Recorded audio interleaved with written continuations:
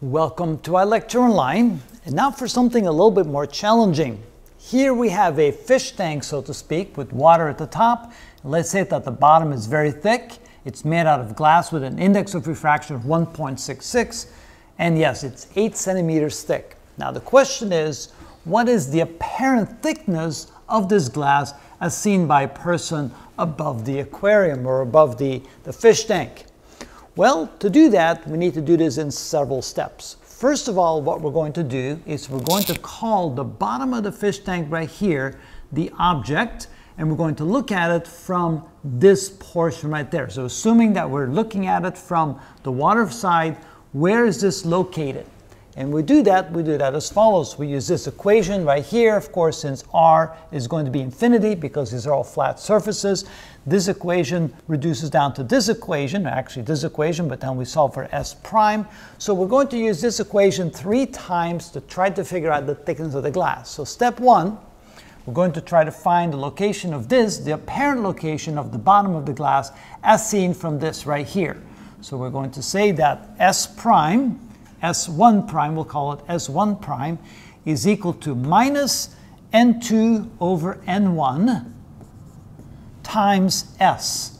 Now, N2 will be the index of refraction of this region, and 1 will be the index of refraction of the region where the object is at. S will be the object distance of 8 centimeters. So S1 prime is going to be equal to minus N2, which is 1.33, divided by N1, which is 1.66, times the distance of 8 centimeters. And that will be the apparent depth or the apparent thickness of this glass relative to an observer inside the water.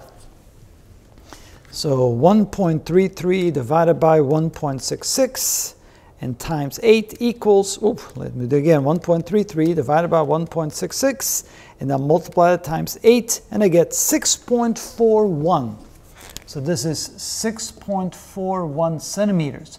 So as seen by this observer, this thickness is 6.41 centimeter. But as seen by this observer, that's a different story. What we have to do now is place the image right here. This is image 1 from object 1 and make that into object 2. So now we're going to have an object right there that we're now going to look at from this perspective. So what we have to do is, since this image is seen from here, we're going to take that as the object and now look at it from this perspective. So in step 2, we can say that S2 prime is equal to minus N2 over N1 times S1. Of course, I'll take that back. This should be S2, not S1. That comes from object 2. And so that will be this distance right here, plus this distance right here, because we're going to look at it from here.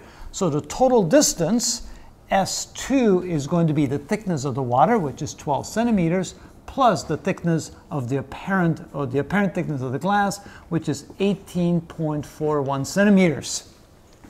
Now we can go ahead and plug that into our second equation. So the location here, as seen from this perspective, is as follows. That's equal to minus N2, which is going to be 1 in this case, divided by N1, which is seen from this location, which is 1.33, times the thickness of 18.41 centimeters. And what is that going to be equal to? So we take 18.41, divide by 1.33, and that gives us 13.84 centimeters.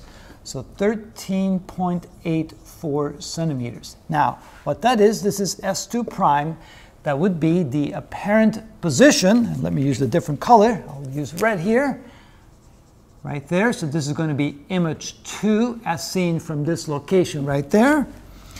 And so that's going to be this distance from there to there, the apparent distance, which is going to be S2 prime,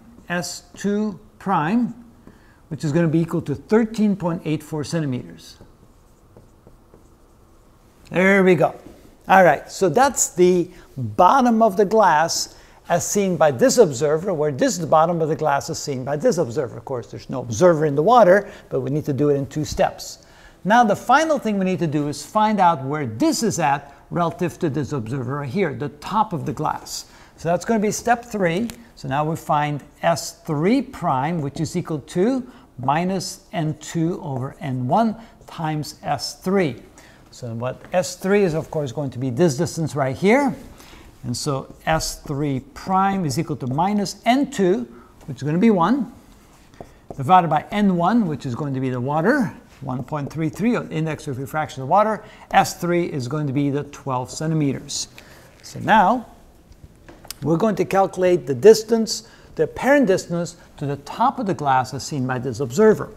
It's going to be 12 divided by 1.33, which is 9.02. So S3 prime is equal to 9.02 centimeters. Now, how thick is the glass relative to this observer right here? Well, it's going to be the distance to the top of the glass as seen by this observer to the bottom of the glass as seen by this observer. So I3 is going to be somewhere up here, I3, which is going to be 9.02 centimeters below the surface. And so this here is going to be the apparent thickness of the glass. It's the distance between where image 2 is at and where image 3 is at. So now we can say the apparent thickness is going to be equal to S3 prime, or I should say S2 prime, because that's a bigger number, S2 prime minus S3 prime. So the difference between those two distances. S2 prime is going to be 13.84 centimeters. So that's 13.82 centimeters minus 9. Yes, it's 84 centimeters minus 9.02 centimeters. And so that's going to be equal to, looks like 4.82 centimeters. Let's see, 4.82. Yep, that is correct.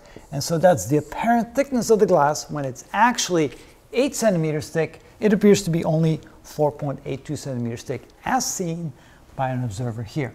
And that's because the bottom is quite high, because it has to go through this index of refraction and this index of refraction to be seen here.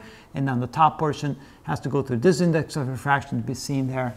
Take the difference, and that's what it is. And that's how we do multi-flat surfaces.